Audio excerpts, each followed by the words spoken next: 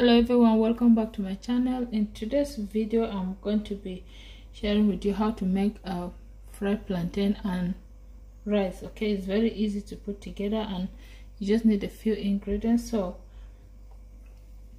here I have my basmati rice, I have my fried plantain, I have 3 cubes of Maggi, I have about a teaspoon of curry powder, about a tablespoon of salt, and then about a tablespoon of paprika powder, ginger and garlic paste.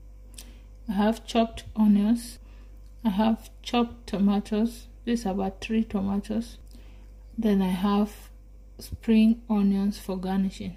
I have sunflower oil. In a big enough pan I'm going to add in my oil enough and heat it up. Once it heats up, I'm going to go in with my garlic ginger paste. I'll just stir on it until it loosens up a bit. You want to keep an eye on it so it doesn't burn. Then the next thing I'll go in with my onions. Then I'll stir on that for about 30 seconds. Now I'm going to add in my chopped tomato. Then I'll give it a stir and I'll let this cook for about 7 to 10 minutes.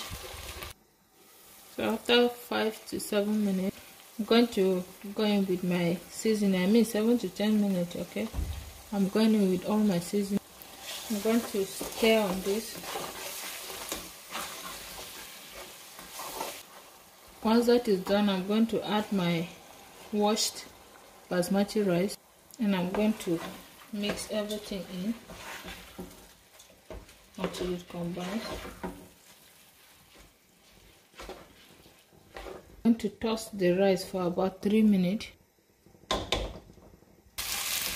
this is after 3 minutes. Everything is toasted. Adding enough water to cook the rice.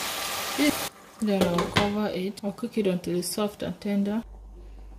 So the water has dried up. You just put in the fork to see if it's totally dry or not there. So at this point is all dried. Now we're adding the game changer. We'll put in the plantain.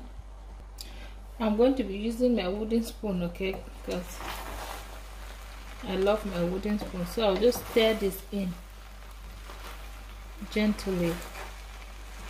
So now I'm going to just add in the spring onions. I love seeing green colors in my food. So if you're like me, you add it, but if not, it's not a must. And that add a very different taste, scent to the food as well, okay? Or you can add any other vegetable. Then I'll stir on that.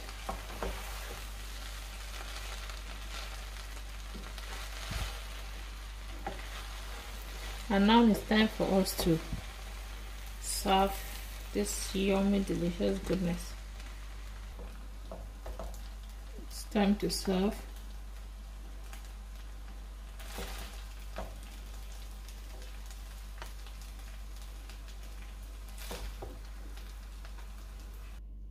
I'm going to garnish it with more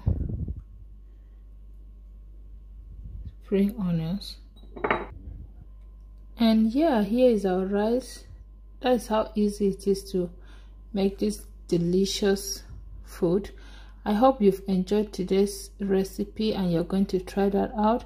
If you did, please remember to like, share, comment, give me a thumbs up. I'll see you in my next video. Until then, always remember that Jesus loves you so much. Bye.